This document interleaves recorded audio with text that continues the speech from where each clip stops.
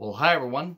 I'm John Redlin with a review of NWA Presents Paul Bosch's Houston Wrestling. It's great that they were able to find this classic episode complete with the original commercials. Boy, so many cheesy commercials, and I'm not that familiar with Paul Bosch's, Houston territory. He ran in the Sam Houston Coliseum, and I know that he was very revered among a lot of people. He worked with Bill Watts from Mid-South Wrestling and a whole bunch of other people, and he had a lot of talent for a lot of years because he had been in wrestling and involved in wrestling in some form or another since the 1930s. And they go into that in a little bit of a news piece and everything. And this was really, really cool to see this stuff, but also it does present, it's very much a time capsule for like how wrestling used to be. It also shows how sometimes maybe the modern product isn't all that bad, and that while it was cool to see all these old school promos and see this stuff, it was a gold mine for the classic footage.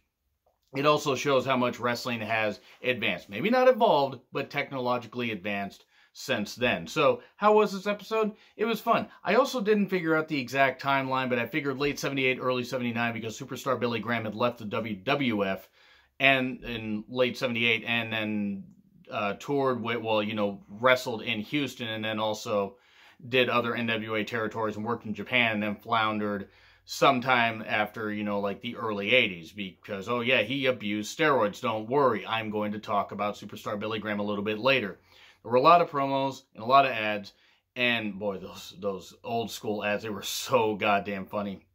And there were two matches, and it was a way to just hype people to get them to go to the Sam Houston Coliseum to see three big matches that were going to be happening. We had Dusty Rhodes kick off in a stand back powder ad. Stand, not stand, but stand back powder ad. And it was just really cool to see like Dusty Rhodes when he was still kind of Texan Dusty Rhodes and just coming off of Eddie Graham wrestling and all that and being the American Dream. And it was just really, really cool to see. Blue Ribbon Sausage ad also, and that was really, really funny. I don't know why. We had Paul Bosch's narration while footage plays, and then we get The Eyes of Texas, a news piece where it talks about the Sam Houston Coliseum, Paul Bosch, and Houston Wrestling. We see a ton of old school pics of Paul Bosch and various others in his office, and that's just a goddamn goldmine of just so much history right there. That was really good.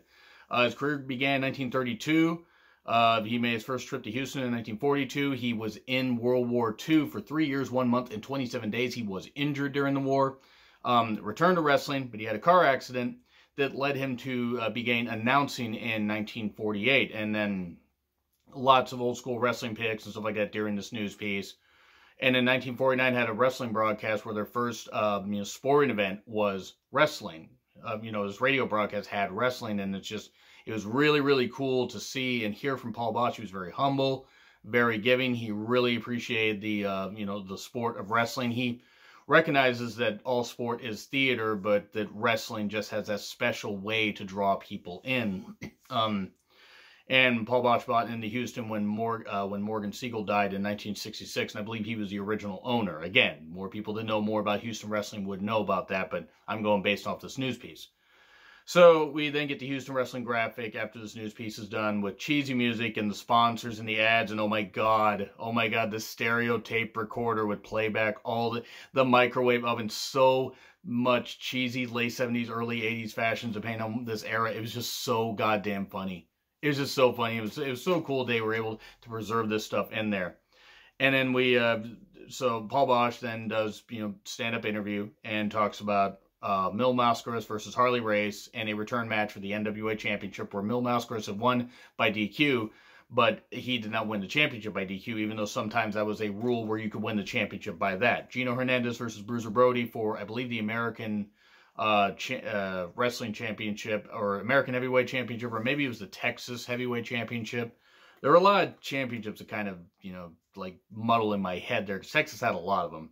And then he hypes a midget match that was going to happen.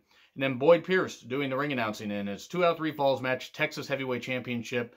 Psicodelico, who I believe is related to Mil Mascaras, versus Gorgeous Gino Hernandez. Seen earlier, Gino Hernandez is really, really cool, because he made his debut in 1973 and did some really good stuff and really did get over in Houston, and that's led to him going to world class, even though he wrestled in other places, like Southwest Championship Wrestling for, I believe Joe Blanchard. And this is pretty cool. Gary Hart was the manager of Gino Hernandez, which is no shock. They were very tight. Gary saw a lot in Gino, was very sad when he died, as many were at that time. And if you haven't seen the Dark Side of the Ring episode about Gino Hernandez and his death, oh boy, fucking hell, that's something else. Branko Lubic was the referee, and this match was fine. This was the better of the two matches that we got to see. The mask, Psicodelico did slip at one point off the ropes, as wrestling can be tough, and those ropes do get slippery. And he does later hit a crossbody to win the first fall, and then we get two human sofas to plug furniture. One was like an older guy, and the other was his son that looked like a freaking brick house. It was absolutely amazing. Jewelry ad, mobile ad, the mobile home ad was absolutely hilarious because the guy, it sounded like he was voicing ads from back in the 50s. And then Gino attacks before the bell, starts second fall, and after some action, back elbow, 1, 2, 3. So there we go, it's 1-1. We get more ads, third fall, weird finish because we get a DQ finish, and then Mark Lewin, pretty popular guy in the territory days, runs in, attacks Gino, and then attacks Gary because Gary tried to attack him with his shoe. He says, "Come here, pussycat, I'll kill you." Mark Lewin with the quote of the year, I assume. But then we get more jewelry and TV rental ads. We get a Harley Race promo, classic. He talks about the rematch of Mil Mascaras, going all over the world and having to hear about this, and he was going to stop all this talk, and he was going to beat Mil Mascaras straight up. Yeah, like Mil Mascaras is going to do a goddamn job. And then Mil Mascaras interview and about the title match and all that. Paul Bosch interviewing him. And then Bruiser Brody interview. Fired up as always, and he wants to win the championship from Gino Hernandez for a 5th time. Bruiser Brody, not somebody you want to fucking mess with. Then Gino Hernandez promo calls him, "Bruiser Brody, you big stupid water buffalo." Because Gino Hernandez just loved to egg people on because he was really that good. Then hurls Spanish at people, and then he slams Andre because there's this like bronze, thing of like Andre's hand and arm, and he just puts it in there and it just calls him a big dummy or something like that. And then we get Paul Bosch interviewing Andre, and this was really good stuff. Encourage you guys to check out this episode. But Andre talks traveling the world, playing football or soccer as we call it, rugby, boxing a little. Talks about his family, how his parents were normal size. I think he said his uncle or his grandpa. I think his grandfather was like pretty big. And, talking about this, talking about, wrestling all over the world, and that, he respects Paul Bosch. Paul Bosch respects him. They shake hands. We then, again, see that bronze edition of Andre's hand. Boyd Pierce does ring announcing for Superstar Billy Graham versus Tiger Conway Jr. 2 out of 3 falls match.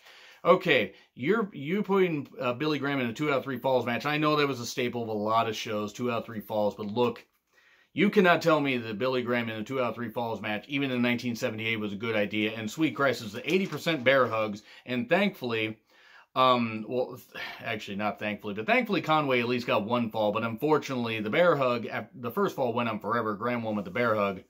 And then a flying headbutt won the 2nd fall for Conway. And then a chair spot in the corner where they had done a reversal and Conway had gone into the chair, got the victory for Graham.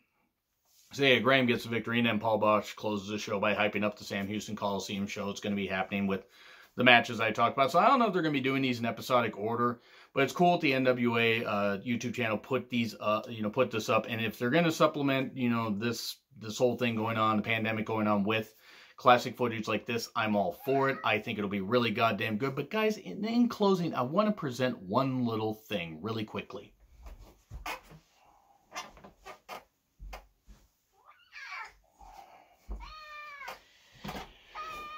Because sometimes he likes to appear, and you probably heard him in the background. If you don't know, this is Sir. This is a cat that I got about almost 3 years ago. Adopt, don't shop. He's a really, really good cat, rescue cat. And sometimes pets can really help, especially in this time of need. Okay, you want to behave now? Oh, okay. By the way, he liked Paul Bosch's ring announcing. So anyway, guys, agree, disagree with what I said. Like, share, subscribe, Twitter handle in the description. I'm John Ritlin. I'll see you soon.